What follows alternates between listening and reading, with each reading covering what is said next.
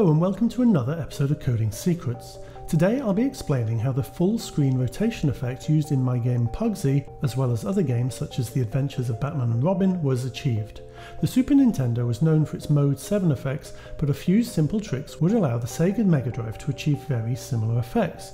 So let's strip away the background and sprites and have a look at what's going on.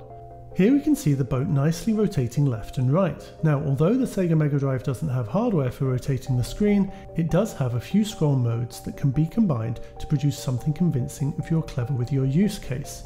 Firstly, we can horizontally scroll the screen either as the whole screen, as 8 pixel high strips, or as a single pixel high strip. So here's what the boat looks like if we scroll it using single pixel high strips. You can also vertically scroll the screen, but it's much more limited in what it can do. You can either scroll the whole screen up or down, or you can individually scroll 16 pixel wide strips. So let's see how that looks with this boat. Now, if you combine these two scrolls at the same time, you get this, which is a pretty convincing rotation effect. But what happens if you try and rotate the screen further than this angle? Well, here it is rotating twice as far.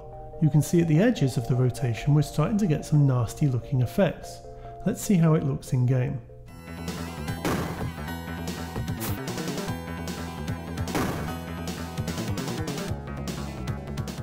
With everything else going on, you could probably just about get away with it. So, can we push it further?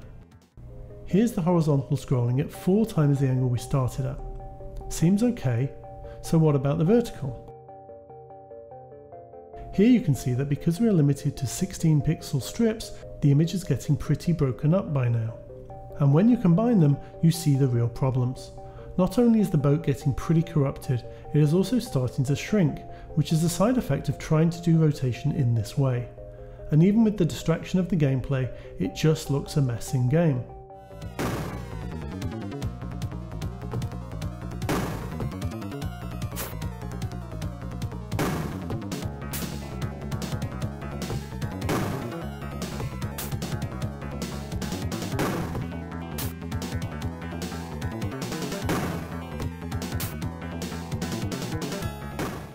So that's why we chose the values we did. It serves the purpose of the gameplay and we use it in a way that doesn't push it to the extreme.